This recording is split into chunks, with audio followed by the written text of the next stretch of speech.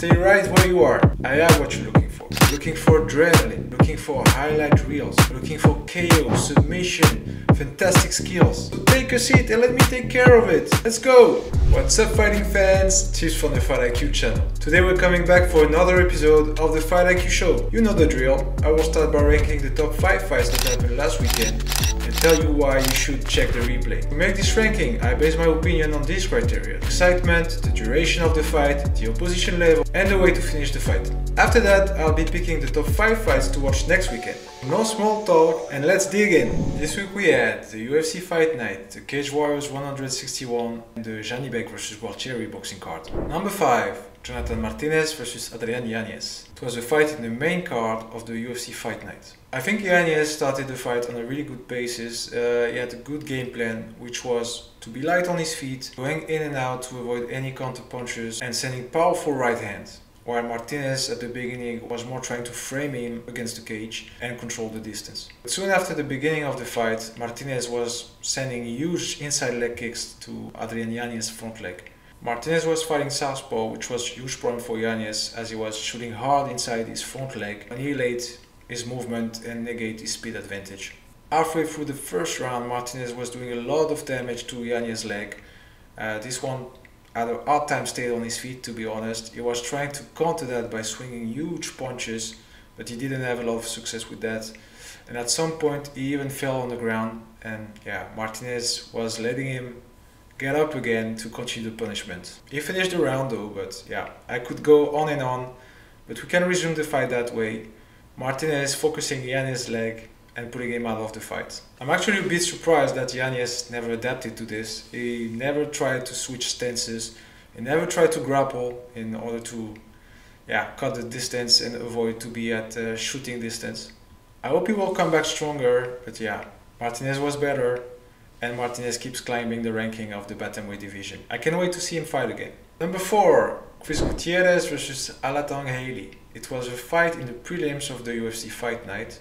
It's a bit similar to the previous fight, and I think Gutierrez being a teammate for Martinez, it can be explained that way. What I liked about this fight was the variety of kicks from Gutierrez. He was sending everything, like low kicks, middle kicks, high kicks, front kicks, spinning kicks even.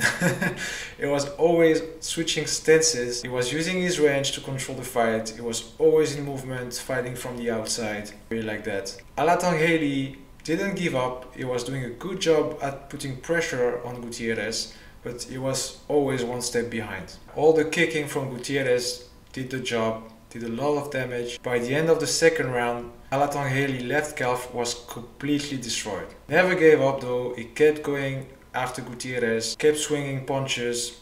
That was not enough, unfortunately for him. The damage was already done by Gutierrez. He stayed on the outside, he kept moving and kicking Alatang Haley during the fight. So overall, great performance from Gutierrez, who stayed really elusive. He never slowed down. Even in the third round, he kept doing his game plan.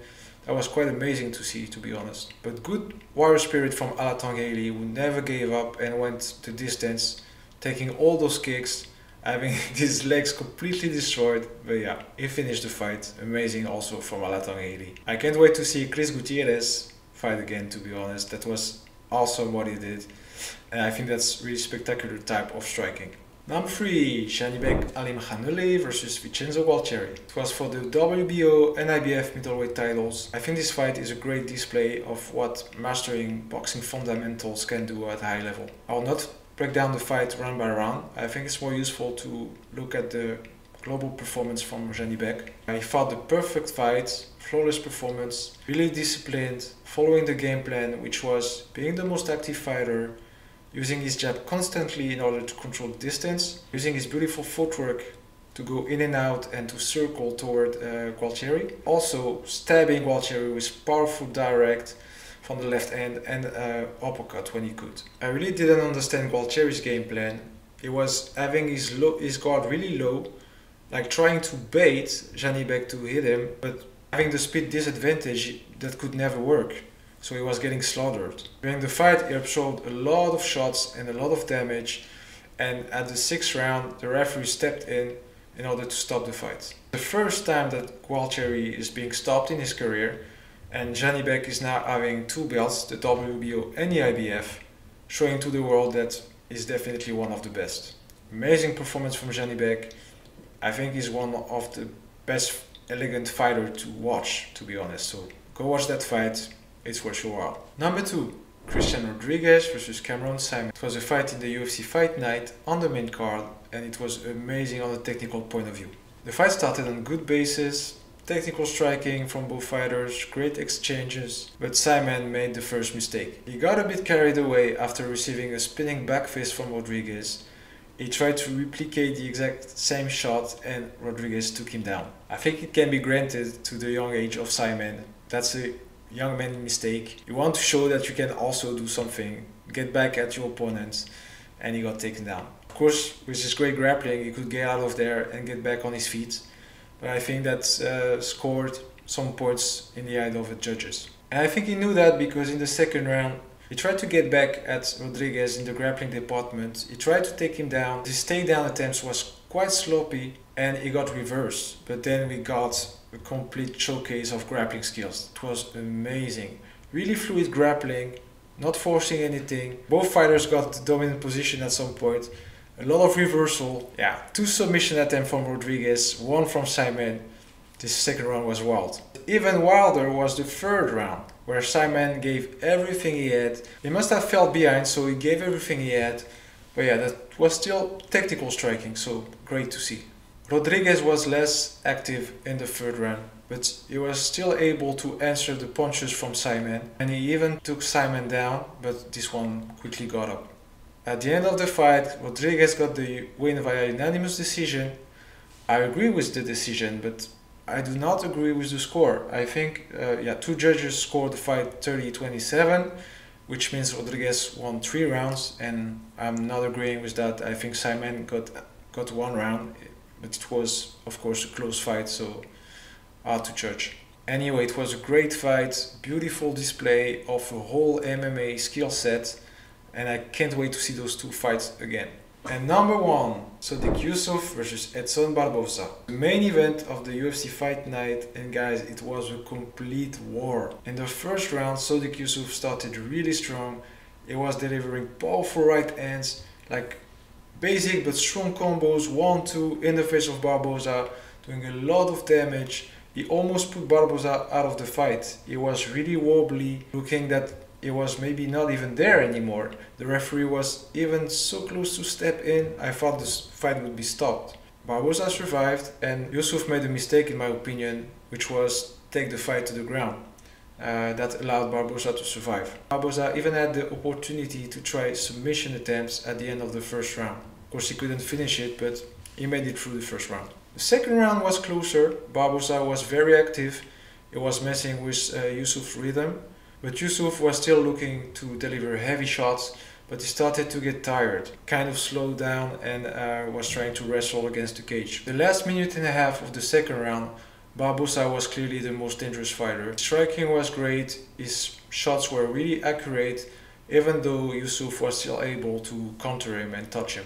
And comes the third round, the most amazing round of this fight in my opinion. Beautiful bodywork from Edson Barboza, using punches and middle kicks, also controlling the pace of the fight, putting a lot of pressure on Sodiq Yusuff and forcing him to fight on his heels. 1 minute before the end of the third round, Barboza sent a spinning heel kick to Yusuff. It was really wobbly, he even fell on the ground, and Barboza tried to finish him, couldn't get the job done. Fourth round was less intense, both fighters were really tired, but Barboza was looking fresher than Yusuff. His head movement was quite good, he was still marching forward, using his jab and scoring the most significant strikes. But still in that round, Yusuff was still able to touch Barboza a few times. He had good directs and he had interesting leg kicks. He was actually shooting from his back leg to the back leg of Barboza. So it was quite interesting, and I think he scored a lot of points with that. They had two rounds each at the end of the fourth, so the fifth round is really the one that determined for me the issue of the fight. In the fifth round, Barboza was more in control, more active, more accurate. He even got a takedown. In the fifth round, Barboza was clearly in control. He was the most active fighter, the more accurate one.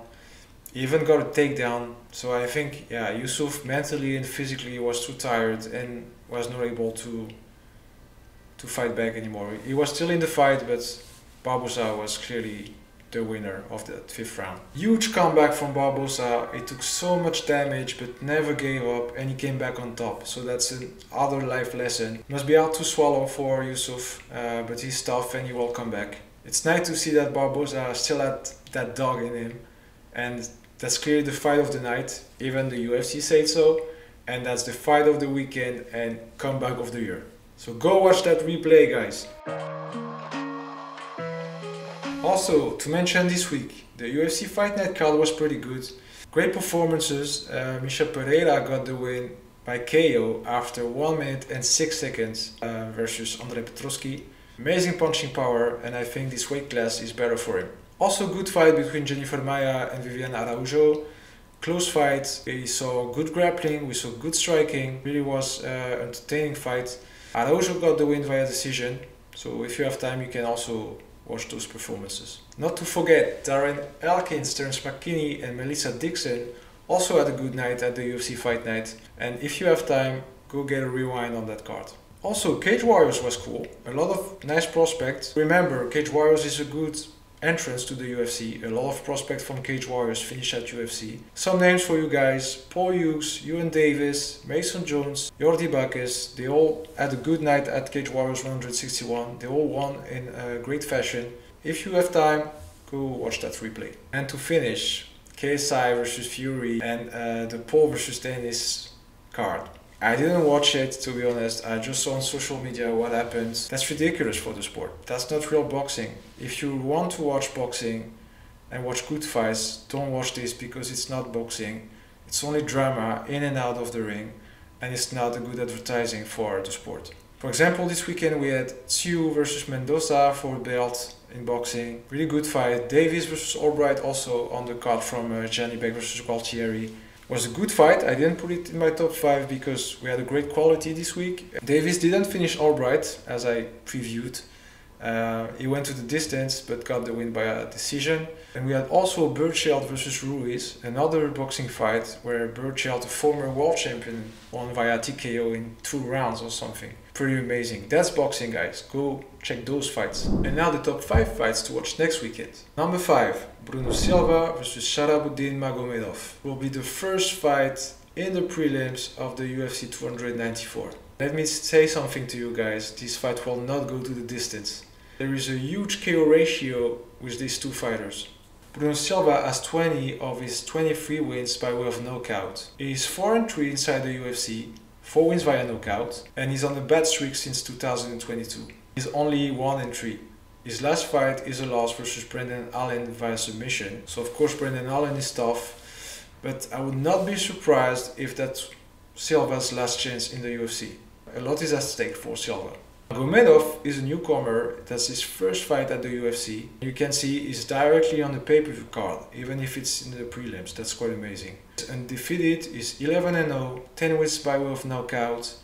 So yeah, quite an impressive record. I expect a win by KO from Magomedov. I think it will be a highlight reel finish, and it might be a performance of the night for Magomedov. Number 4, Catterall versus Jorge Linares. The WBA Intercontinental Super Lightweight belt. Might not be the cleanest boxing fight, but it will be for sure entertaining. Catterall is 27-1, 13 wins by way of knockout. He's a really aggressive fighter. He's a southpaw. He likes to fight at close range where he can unleash heavy body shots, and he has also a powerful direct from the left hand. He also usually likes to corner his opponent in the ropes and then go crazy on them. He will face Jorge Linares, tough and dangerous fighter even as he grows older. He's 47-8, 29 wins by way of knockouts, more than 60% of his wins. He fought the very best: Lomachenko, Anthony Crolla, Devin Haney, etc. guys. He's not afraid to go into a brawl. He has fast hands, he has heavy counter punches, and he can take a lot of damage. I will still give an edge to Catterall because I think the younger fighter always have an advantage in that kind of dogfights. I wouldn't be surprised if the fight goes to the distance because Linares is really difficult to get rid of, and he will give you punches for punches. Number 3, Magomed Ankalaev versus Johnny Walker. It's a fight in the main card of the UFC 294. It's an interesting matchup if you ask me.